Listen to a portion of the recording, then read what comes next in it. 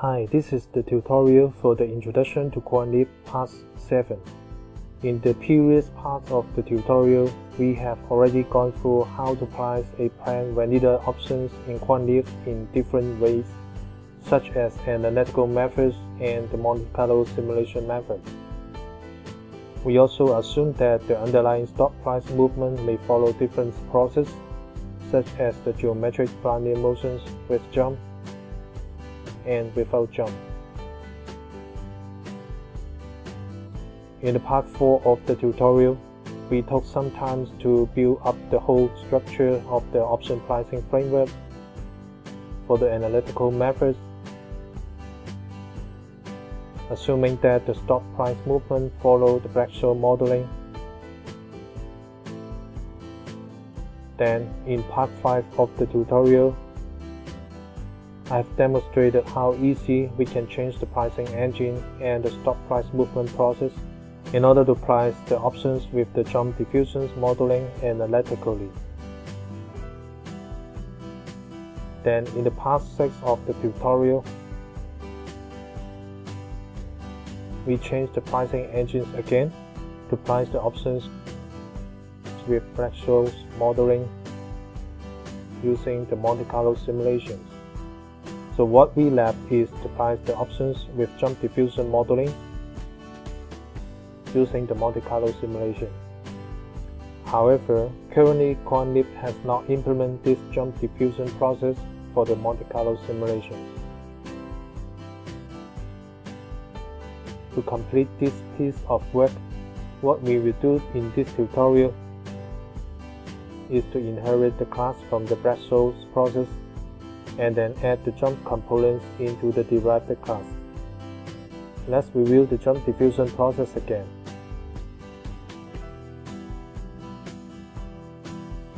To model the jump, we modeled how often the jump occurs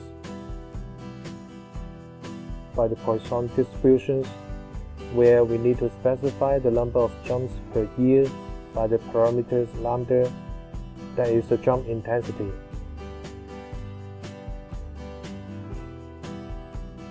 We also model how big the jump is by the log normal distributions,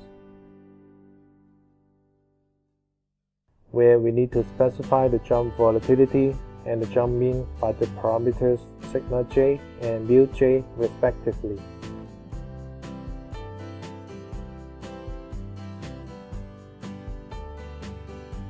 In the last tutorial, we have used unit discretizations to model the geometric Brownian motions without jump.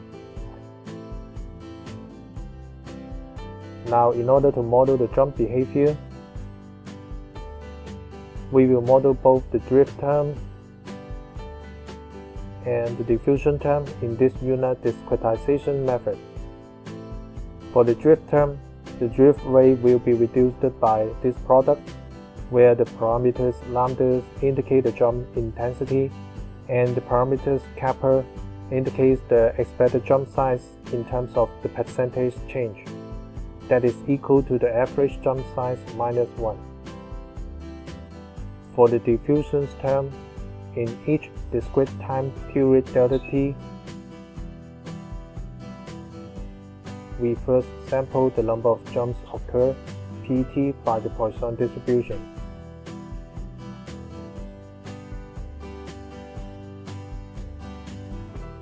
And then the diffusion movement will be adjusted by the total jump, where each jump ji is followed the log normal distributions with the jump mean mu j and jump volatility sigma j. So let's begin the programming work. Firstly, we need to inherit the Black Scholes process and form the derived class. Let's name the derived class DSMJ process.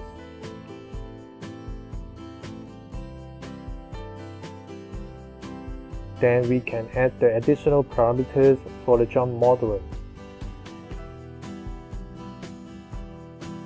And we also need to add two random number generators to generate the random variable pt and ji that we have taught in the previous slide. These parameters, together with the random variables, will then be used to modify the drift and diffusion terms in the Monte Carlo simulation.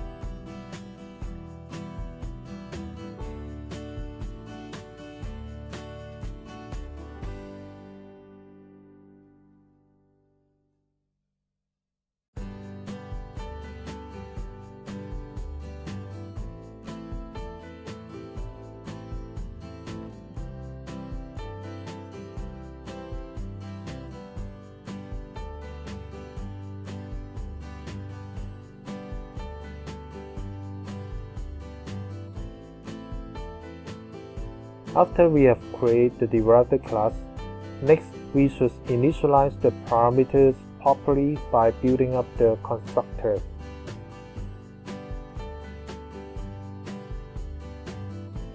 For the jump parameters, we may allow the main program to pass in the specifications and initialize these parameters accordingly.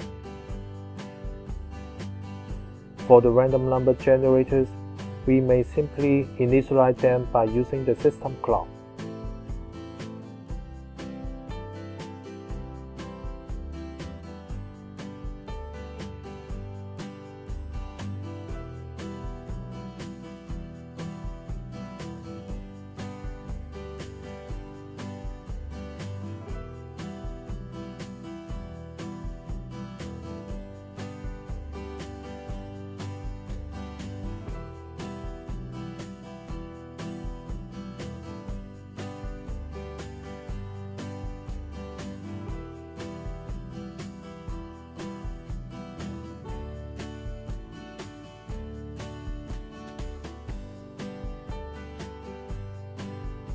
After that, we may implement the functions for the drift temp adjustment,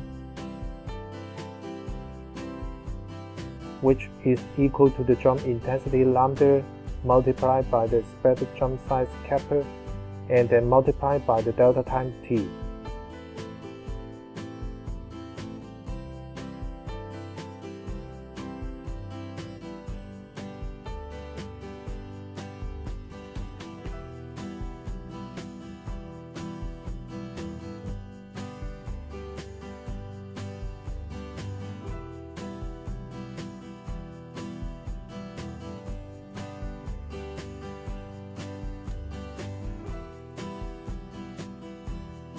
Next, we may implement the function for the diffusion terms adjustments. We have already implemented a random number generator.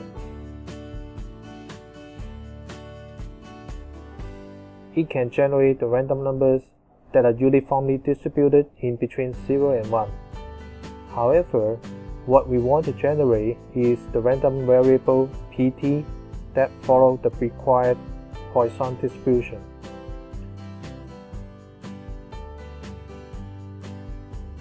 To do so, we need to construct the cumulative Poisson distribution.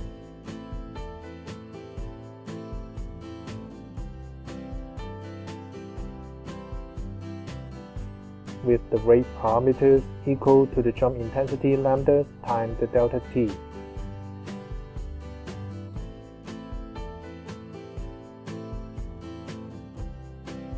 We can then inversely map the uniform random number to obtain the random variable pt that representing the number of jumps occurs within this delta time t.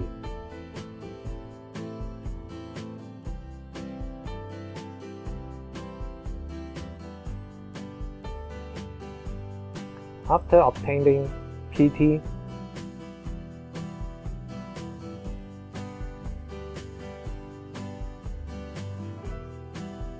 then for each jump we should get the size ji that follow the required normal distribution. Again, we will use the cumulative normal distributions to inversely map the uniform random number.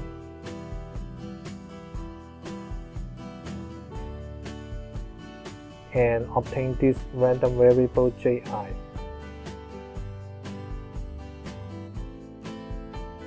The sum of these jumps will be the adjustment for the diffusion term.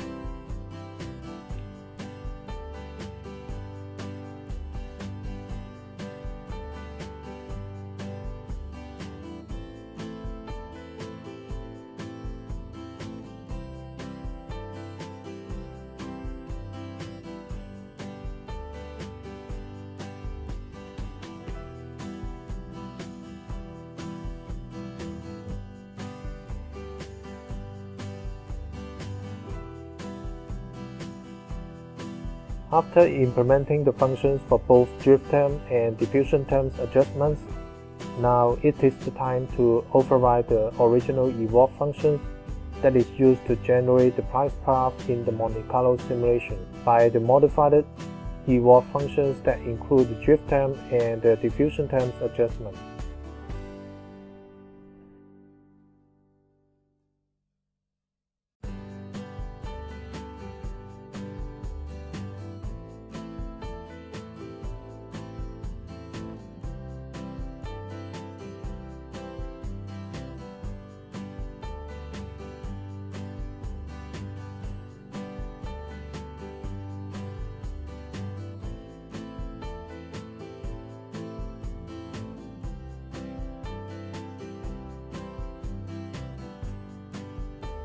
Okay, now we have finished creating this derived class that enables us to perform the Monte Carlo simulations with jump diffusion. Let's use this derived class in our main program. In the tutorial last time, we used the pseudo-random generator to produce the price path.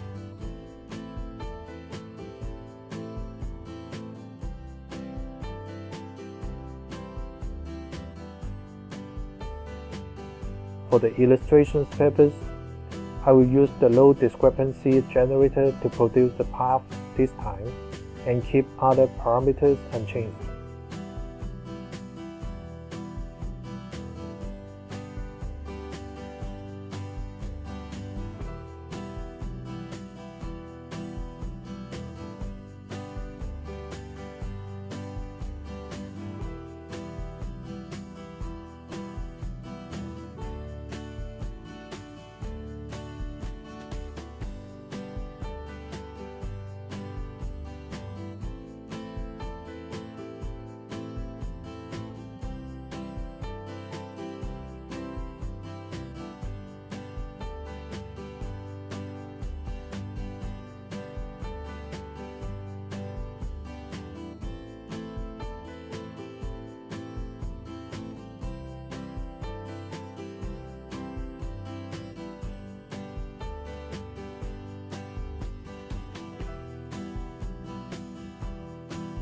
One thing we should notice is that the no discrepancy generator does not have the analysis for the standard error.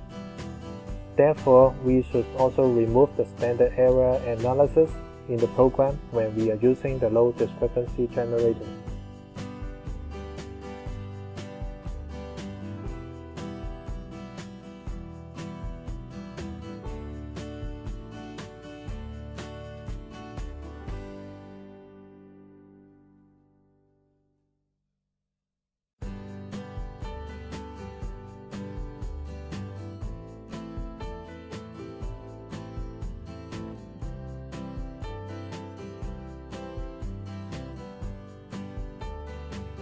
Let's also bring back the previous code to price the options with jump diffusions using analytical method so that we can compare the Monte Carlo simulation result with it.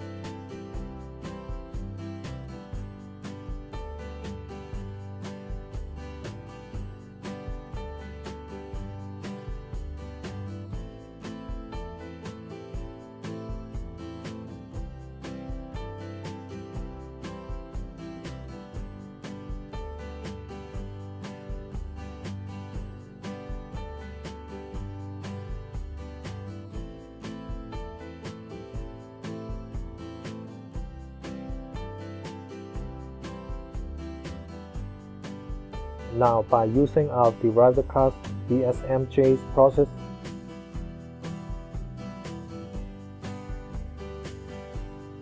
we construct the stop price movement object and the pointer of the object. And then we can replace the original Black Scholes process in the pricing engines by our derived class DSMJ process.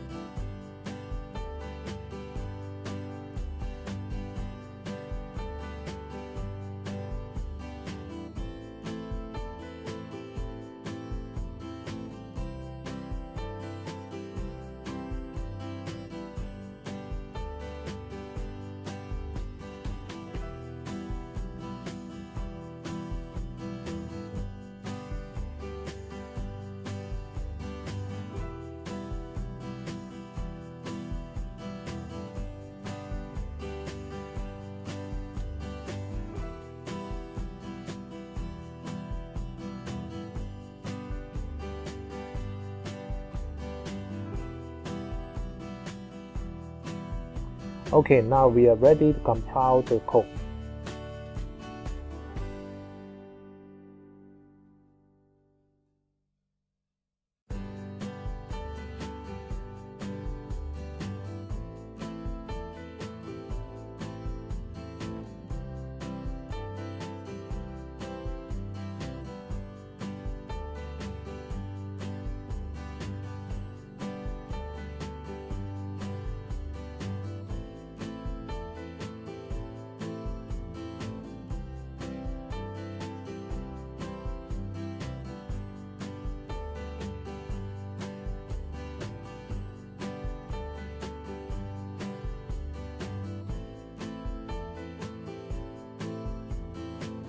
The compilation is success.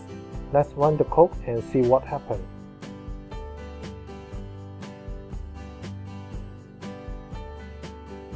Here is the option price from the analytical methods that we have done in the previous tutorial.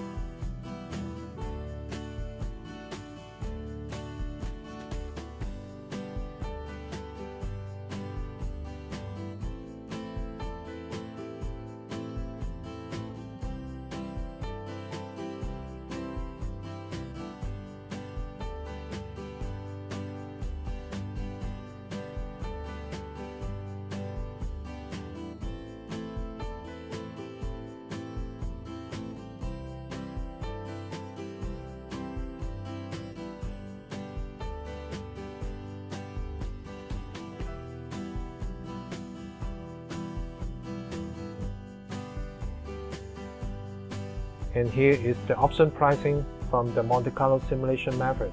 As you can see, the Monte Carlo simulation result gets closer and closer to the analytical method, but the computational time is also increased.